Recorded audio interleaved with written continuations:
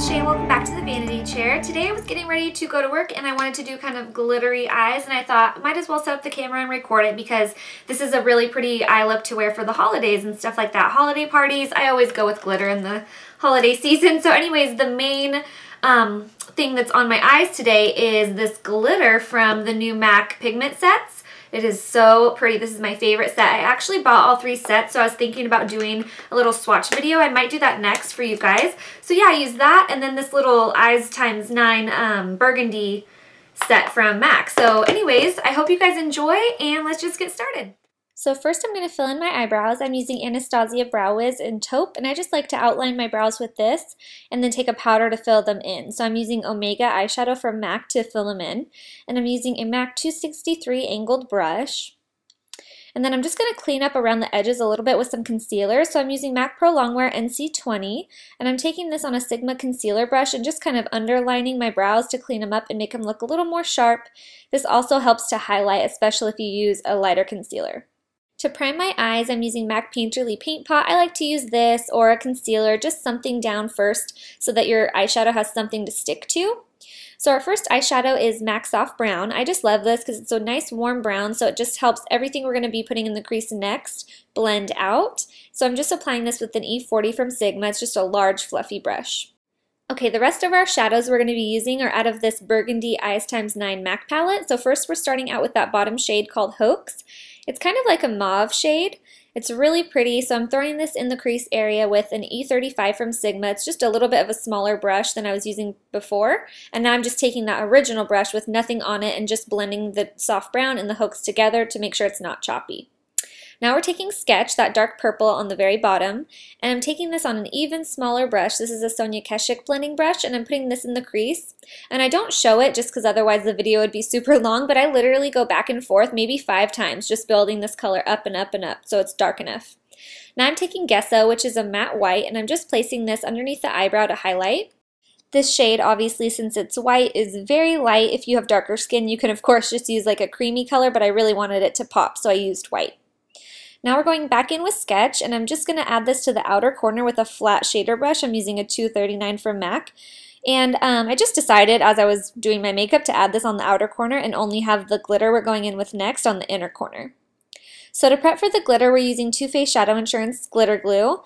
This stuff is amazing. It makes glitter eyes so much easier. So I'm just using that same 239 and I'm putting this everywhere I want my glitter to be. So I kept mine on the lid, stopping at the crease, and then kind of feathered it out halfway across the lid. We're using Reflex Bronze from MAC as our glitter. It is so gorgeous, you guys. It's my favorite glitter that came out this holiday season in the kits because it's a Reflex glitter, and the Reflex glitter is always like smaller particles of glitter than just regular glitter, if that makes sense. It's really finely milled, so it's beautiful and just really easy to work with.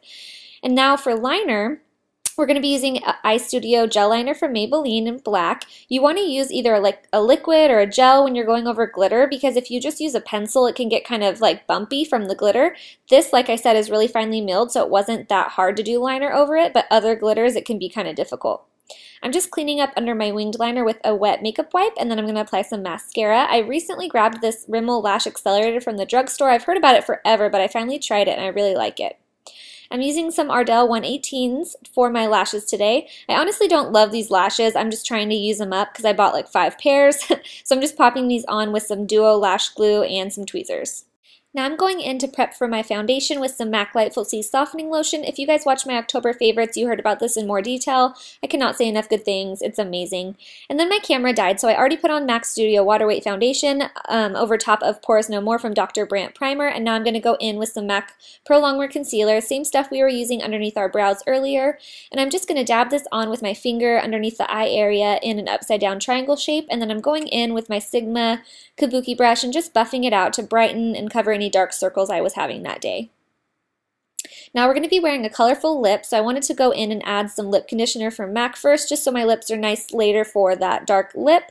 And then I'm going to set my whole face with some MAC Studio Fix foundation powder with a Too Faced Kabuki brush. I just love this powder. I always go back to it. It gives such a nice matte finish, and it gives a nice full coverage too. I'm just going to set my eyebrows with some clear brow gel from Anastasia. I like to do this after I'm done doing my powder. That way my powder doesn't get all in my eyebrows earlier.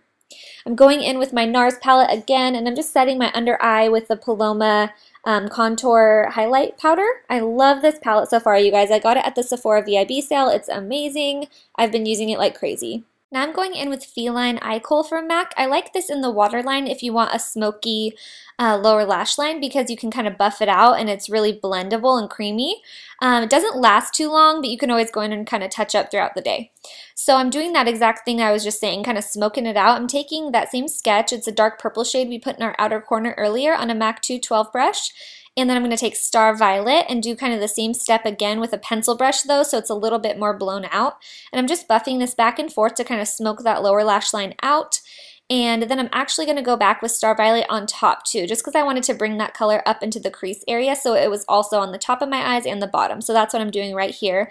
You don't have to do this, I just kind of wanted to carry that color up into the top area as well. And then I'm just going back over that waterline again to make sure it's really nice and black.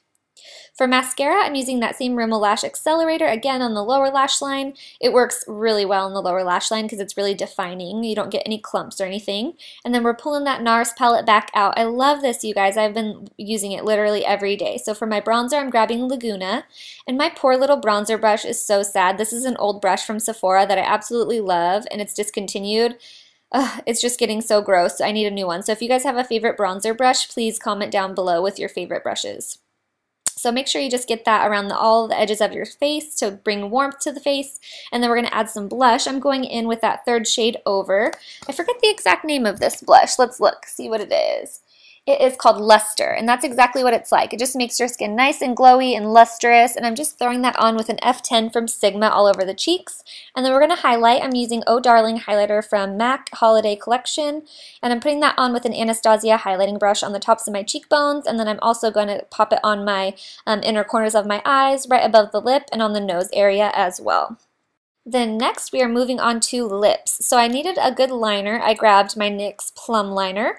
This is one of my favorite purple liners. I'm using this just around the edges, and then I kind of fill in the corners of my lips too, just so they're a little bit darker than the center of my lips.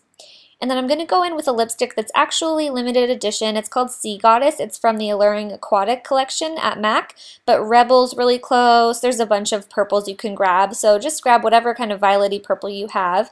I liked the purple because our crease is purple, so I thought it kind of tied it all together. And then I'm going to set everything we've just done with matte setting spray from L'Oreal, and you guys are finished. I hope you enjoy, and I'll see you guys soon.